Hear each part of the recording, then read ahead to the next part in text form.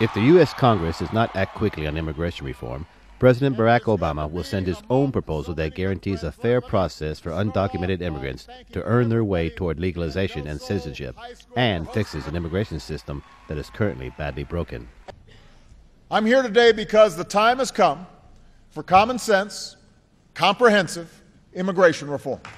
The time is now. Obama used a speech in Las Vegas to lay out a plan that includes strengthening border security, a clear path to legalization and citizenship, plus penalties for companies that knowingly hire those in the country illegally. We've got to lay out a path, a process that includes passing a background check, paying taxes, paying a penalty, learning English, and then going to the back of the line behind all the folks who are trying to come here legally. That's only fair.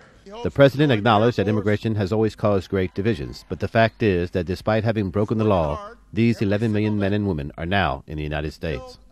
And the overwhelming majority of these individuals aren't looking for any trouble. They're contributing members of the community. They're looking out for their families. They're looking out for their neighbors. They're woven into the fabric of our lives.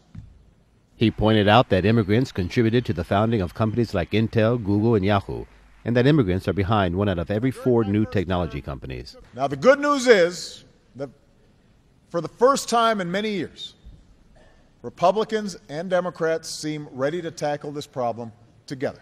Immigration reform, a promise Obama made in 2008 but never kept, has the backing of a wide coalition of Hispanic, civic, academic, religious, union, and business groups.